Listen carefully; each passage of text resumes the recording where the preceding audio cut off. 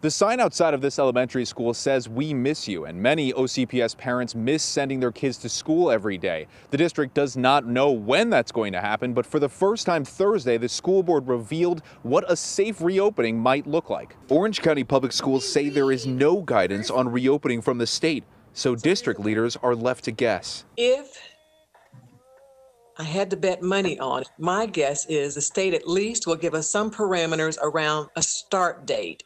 The district is preparing for a fall return by developing plans which include classroom designs with less than 50% capacity and 6 feet of social distance between students. School buses would need to drastically reduce the number of passengers. We've just never been in this predicament. School board members agreed at a Thursday work session that virtual learning is not ideal. New graphs portray a learning gap where elementary and middle school students are falling behind in mathematics. OCPS may consider using a blended approach that involves students taking both virtual and in-person courses.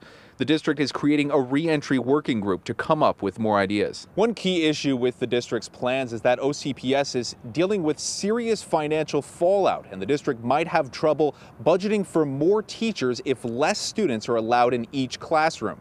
In Orange County, Chris Guardaro, WESH 2 News.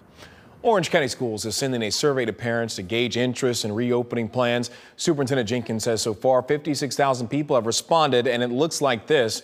38% of parents want children to return to school with safety measures. 24% would like a blend of virtual and in-person classes. 21% remain unsure, and 17% want to continue distance learning.